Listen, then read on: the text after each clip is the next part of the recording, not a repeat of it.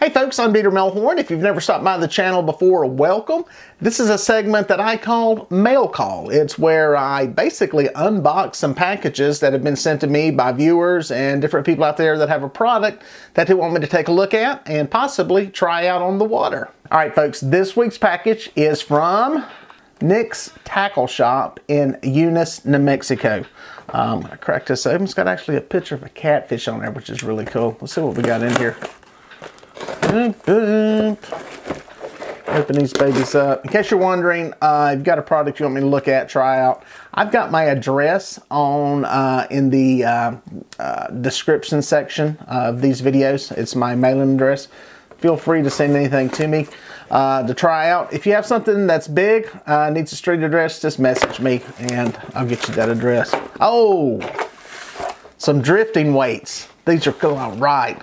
I had some more of these I've looked at before. These are cool. They actually have a little info on them here. Now I'm saying this just from what I know from looking at them. They got weight down here in the bottom of them, and they got flotation in the upper part of them. I got a snap swivel on here to attach it to a line or to another swivel if you got on there. What's going to happen is that's going to drag down on the bottom, and this part is actually going to float up. This is designed to float up off the bottom so that it drags through the water like this. Your line will come off of it up in the upper part of it up here.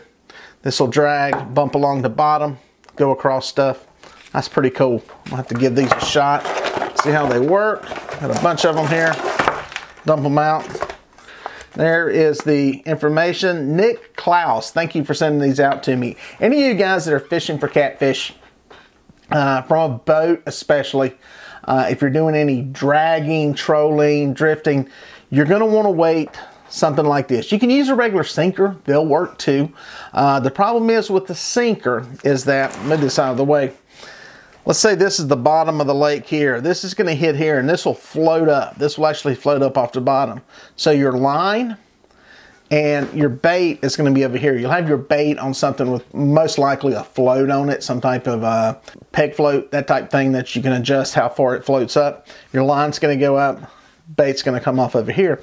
These will float up off the bottom. If all you had was this on the bottom of the lake, say it was just this, your line would come down to here and everything would be in that big pile of stuff. The theory is you come through here, this thing hits this, boom, it bounces up over it and helps lift your bait up off this stuff. That's why people build these with the flotation in them.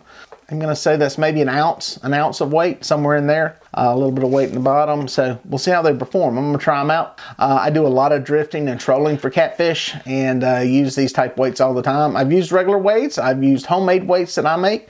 These are a little bit fancier. I've seen some of the bigger ones that have a whole lot of flotation in them, so I'm curious how these will work and see if they're all the same size. Feels like it's got about two. Yep, I think they're all about the same size, so I'm going to give these a shot. See how they perform, and I'll keep you guys posted. Make sure you're subscribed to the channel and watch the videos. I'll be trying out a bunch of this stuff here in the next few weeks going into the early part of the year and giving you updates on it. Feel free to message me if you have any questions about this stuff. Again, that's who it's from.